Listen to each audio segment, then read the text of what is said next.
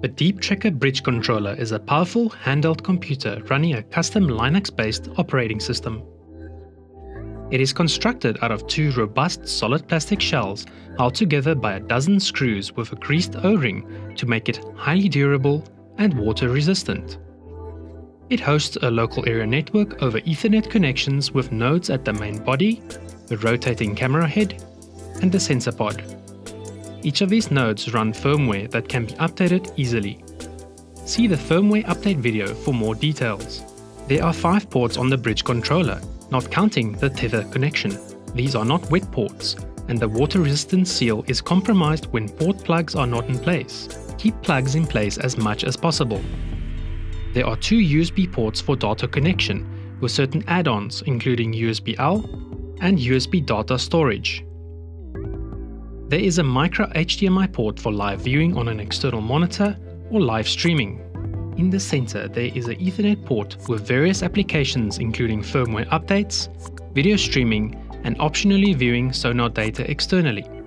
There is a micro SD card slot for recording photos, videos, sensor logs, sonar logs, and GPS track lines. The final port is the controller charging port.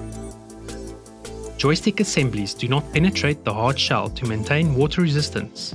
As a result, they are very easy to replace if damaged.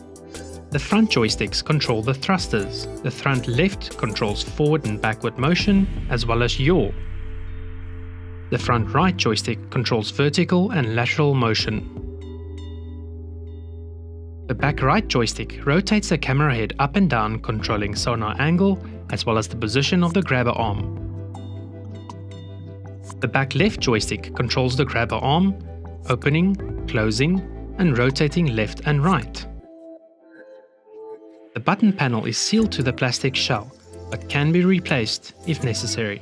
The power button turns the ROV on and off. The menu button opens the main menu. Sub-menus are selected with the front left joystick and then opened with the Enter key. Pressing the camera home button instantly returns the camera head back to 0 degrees. The heading lock button locks the ROV to a single heading, which can be adjusted with the left joystick. The left arrow keys adjust steering gain, or how quickly the ROV turns left and right. The right arrow keys adjust speed gain, scaling all other thruster outputs. There are 2 custom buttons which can be programmed in the controller settings menu. By default, 1 is set to activate the laser scaler, and 2 is set to disable motors. The 3rd and 4th custom function can be programmed and activated by holding the function button and then pressing 1 or 2. There are rubberized buttons on the left and right side of the controller screen.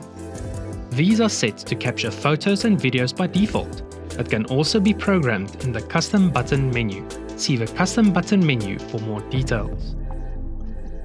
The depth hold button activates depth hold mode. The target depth can be adjusted using the front right joystick. The primary lights and the auxiliary lights can be activated with their corresponding buttons. For more training and guides, visit our Knowledge Center at deeptracker.com.